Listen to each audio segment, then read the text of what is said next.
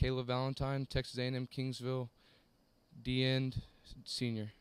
All right, Caleb. Big year for you personally last season, 16 and a half tackles for loss, second in the conference. How do you improve on that in 2019? Just trying to get better and still trying to be coachable, listening to everything that my coaches do and continue to watch film and study all my opponents the same way I've been doing it for the past 4 years.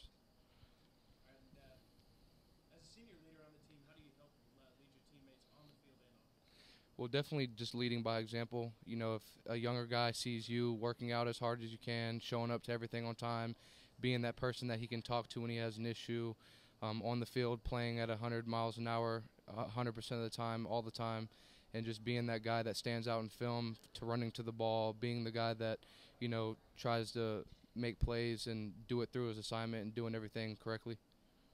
All right, if you were to play a sport other than football, what would it be? If I were to play a sport other than football, I mean, I would say basketball just because, I mean, that's the only other sport that I really care to watch. But I'd say football or basketball. But really, I'm just a football player, so I'm not good at anything else. What are you majoring in, and what are your plans Uh, I'm majoring in business management. I've already graduated, and I guess my plans now after college is getting my MBA and finishing my last football season. I'm gonna get my master's in business.